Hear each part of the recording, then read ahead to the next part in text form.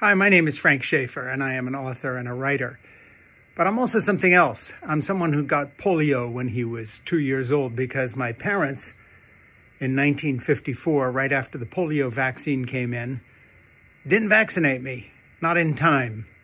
We were on a boat on the way back to Europe where they were missionaries. But you know, as Kennedy goes into the hearings on whether he is going to be part of our government, and he is an anti-vaxxer and suspicious of science, I have a foot that is 4 sizes smaller than my right leg and foot to remind me that the greatest advance in medicine is probably vaccines, maybe antibiotics.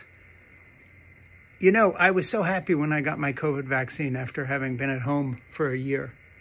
And I want to show you something, and I know this is kind of weird, so forgive me for freaking you out, but I'm kicking my slippers off here, and it just snowed today. And I'm going to step outside and show you the difference between a polio leg and a good leg, what both of my legs would have looked like if they'd been vaccinated. I'm pulling up my socks here.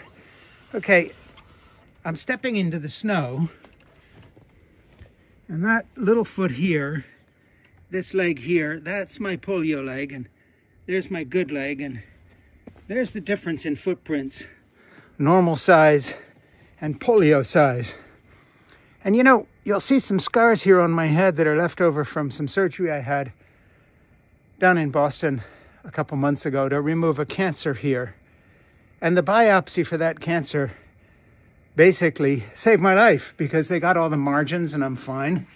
And I know I look like a crazy old man today with my hair all disarranged, but hey, you're in my studio. You're part of my family right now. But this Kennedy nomination is a real mistake, and it's a line too far. It's the one that scares me most, because whether it's the biopsy that found the cancer on my head or the fact that the COVID vaccine has kept me well, that I get the vaccine for pneumonia and the other things, that all my children were vaccinated. You know, I went to British private boys' schools back in the early 60s, and I remember being in sick bay, which was the sick room. And we all got measles, and then we got German measles, then we got mumps. And some people that got mumps, of course, were sterilized after that. And I remember the day when one boy had to be hospitalized and almost died with measles. You know, I'm 72 years old, and I've been around the block long enough to know that someone approaching my age, which Kennedy is, ought to know better.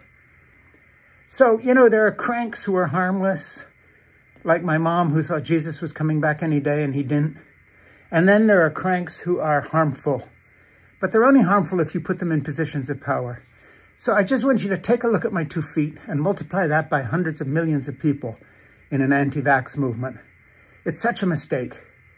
Let my foot instruct you, my little polio leg, what I used to call my bad leg when I wore an iron brace up to my knee all through my childhood and my teen years, and was so ashamed of that, got bullied because of it.